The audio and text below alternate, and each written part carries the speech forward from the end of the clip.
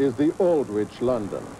And this is the Aldwych Theatre, the London home of one of the most famous theatre organizations in the world, the Royal Shakespeare Company, and the setting for its version of Nicholas Nickleby by Charles Dickens.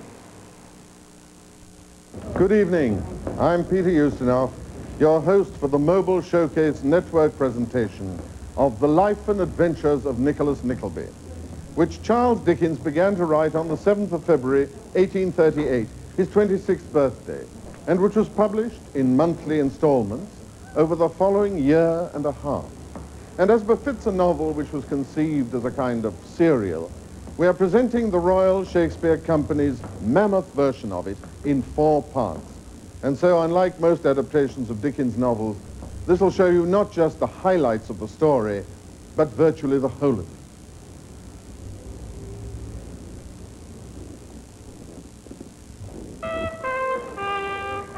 During the next 4 evenings, then, you will be meeting 39 actors who will, between them, introduce the full range of characters of a great Dickens novel, the kind of array for which the word teeming was invented.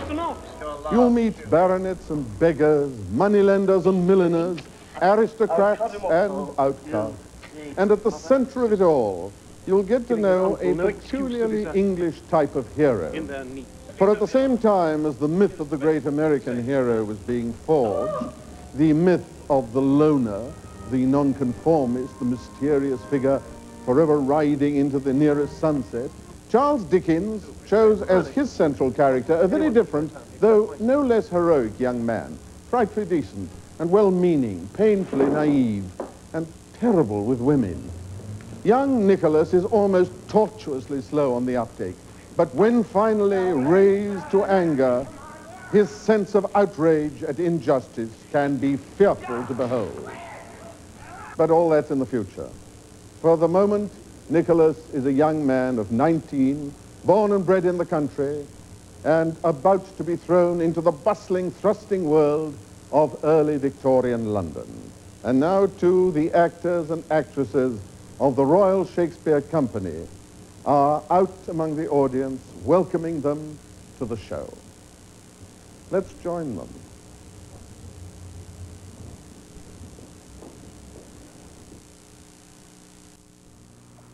Well, it's almost true.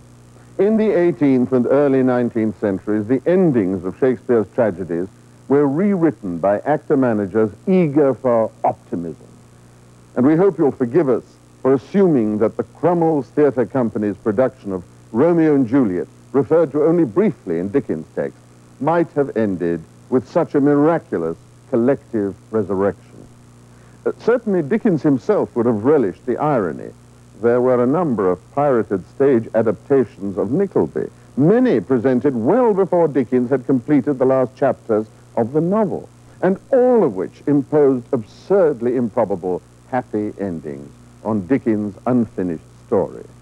And so, let us leave Nicholas happy and triumphant. Much is to come, but now, this is Peter Ustinov, hoping you will be with us for the 3rd part of Nicholas Nickleby. Thank you. Good night.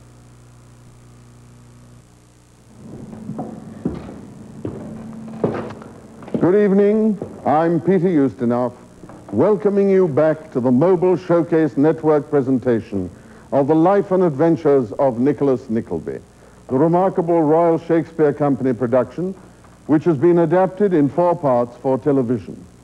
In fact, rehearsals for this production began not with a completed script, but with just this, Charles Dickens' 850-page novel. And for several weeks, before anybody knew what part they were going to play, they discussed this work. And one of the first things they discovered was that it is a book about money, the making of it, the losing of it, the loving of it, and the hating of it. Like ourselves, Dickens lived in a time of great technological change, the age of the steam engine, the discovery of the telegraph, Charles Darwin's voyage of exploration on the Beagle, an age in which developing technology was dragging thousands to the growing cities, and in which the old social hierarchies and worn-out snobberies were breaking down. And at last, it seemed to Dickens that men and women could be judged by their character and not only by their birth. But there was a darker side to this new democracy. If there were no longer any prescribed rules for human relationships, then the alternative seemed to be that people would relate only through money, through cash transactions that appeared to poison friendships and to corrupt and taint the kindnesses of earlier times. Dickens' own father, a cheerful but feckless man, had been imprisoned for debt, and young Charles had had to be sent out to work in a blacking factory, two experiences which were to haunt him all his life. And in this episode of Nicholas Nickleby, Nicholas and his sister Kate continue to confront these two kinds of evil. On the one hand, aristocrats who expect to have their desires gratified by virtue of their station, and financiers like their Uncle Ralph, who see no reason why the ties of birth and family should interfere with their obsessive lust for gold. Well, there we are. For a moment it seemed as though Nicholas, his family, and Smike had achieved that happiness which they deserve.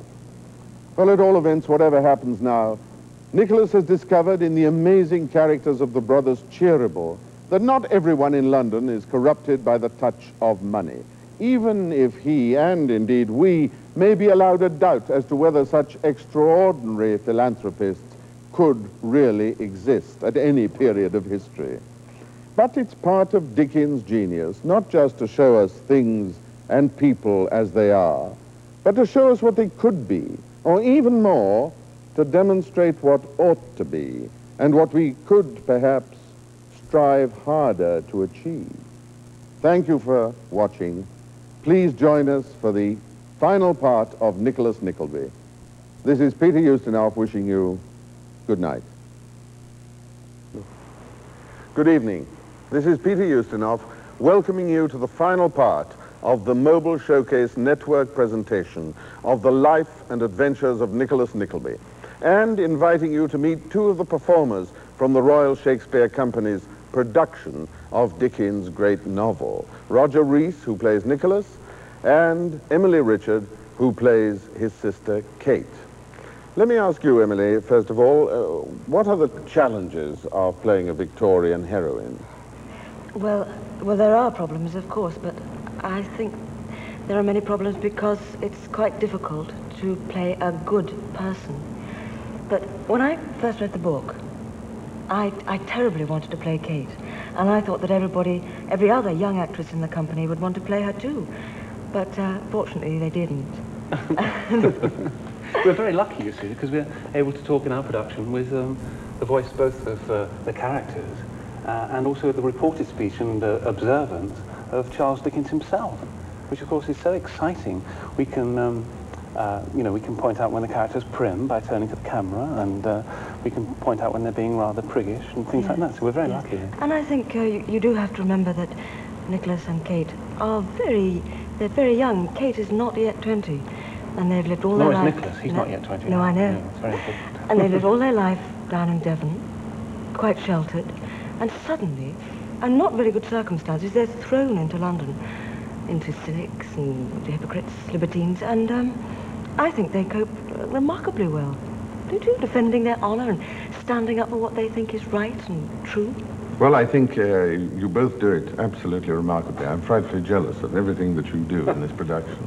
It's very good, and one must not forget either that even if the two of you were not yet 20, Dickens himself was only 26. That's right. And he did have this kind of militant compassion in him. Well, now it's time to see the climax of the whole story, and in a way, the resolution of the conflict between two very different views of the world and of human nature. On the one hand, Ralph Nickleby's view that the only real motivation for human behavior is self-interest, all the rest looks after itself, and on the other, the belief, symbolized by Nicholas and Smike, that people are often much more selfless and more moral than we think they are, and almost always better than the world around them lets them be.